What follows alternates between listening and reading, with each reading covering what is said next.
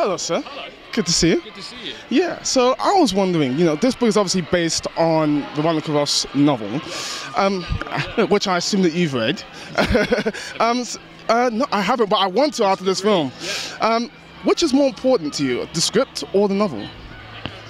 Script.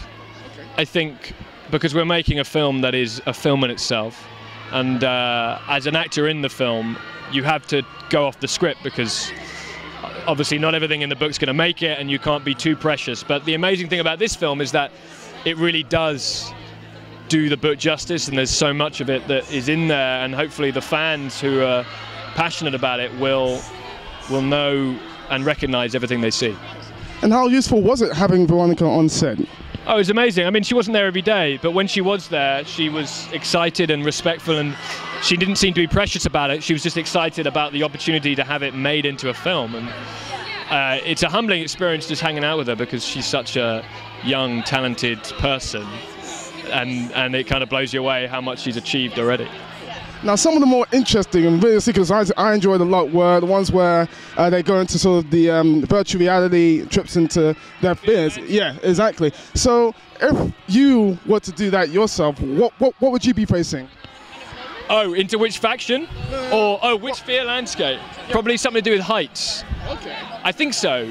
Yeah, I'm bad with heights, so that would be a bit scary. I'm also afraid of heights, but we can help each other out. We can work. Hang on to each other. You hold me, I hold you. Yeah. Let's do it.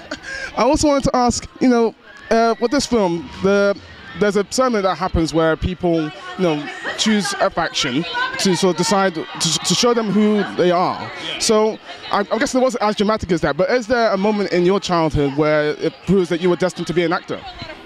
Ah, good question. I don't know about destined to be an actor, but there were moments where I knew that I wanted to give it a go, and I think I was very lucky to have parents who didn't kind of throw me out of the house, and I was very lucky to have teachers at school who supported me. Yeah.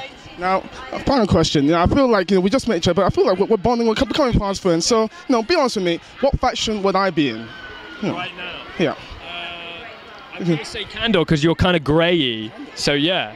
Okay. Yeah, you're Candor. And you're honest, man. You tell it how it is. This is why I like you, man. Thanks, man. Have a good premiere, right? Cool. Thanks, man. See ya.